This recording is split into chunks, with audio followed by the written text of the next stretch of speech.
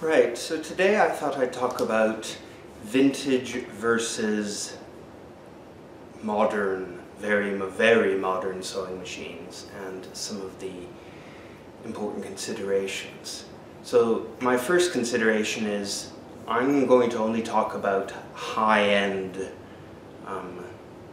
electronic brand new machines, because those are what we're comparing against high-end vintage machines. So vintage machines, you'll recall, cost a lot of money when they were out, and high-end domestic electronic sewing machines like you get nowadays are really expensive as well. So I've been looking at a couple, the Janome 15,000, the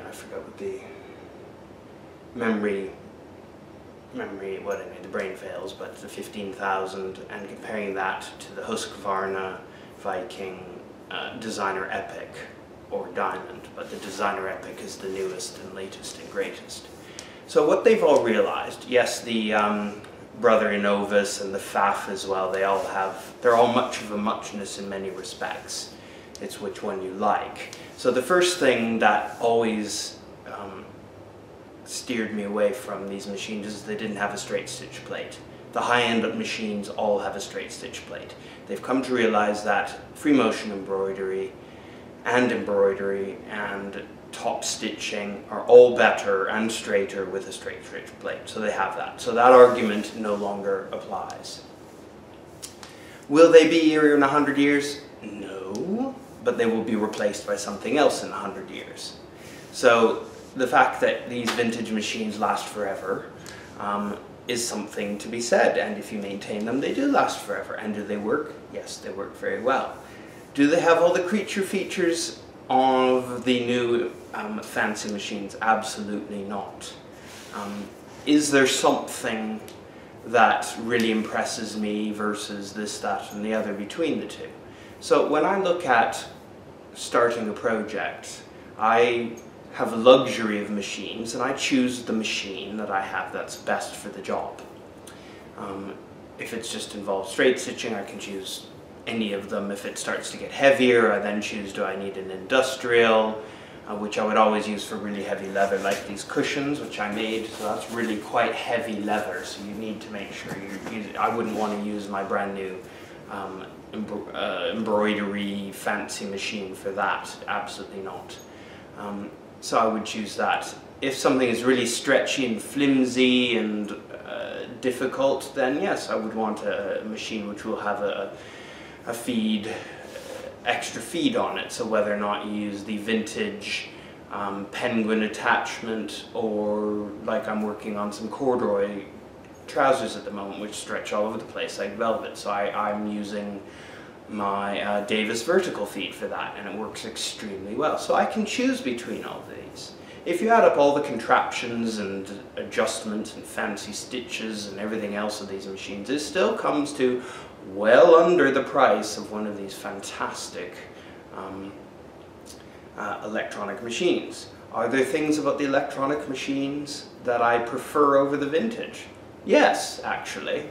The first is the needle threaders are rather nice, but it doesn't work on a wing needle, so if you're doing hem stitching, you can't use it there. You can't use it on a double needle, but for the majority of sewing, that's fine. The tension automatically adjusts on most of these fancy new machines, so you'll never have a disaster or having to adjust your tensions all the time between projects. It does it for you. That's pretty cool. Thread cutter, very nice. Even better with a lot of the new embroidery machines is they will cut between, for the jump threads, so you don't have to cut between all the different patterns dotted around. Some of the new hoops are enormous, so that is just absolutely stunning.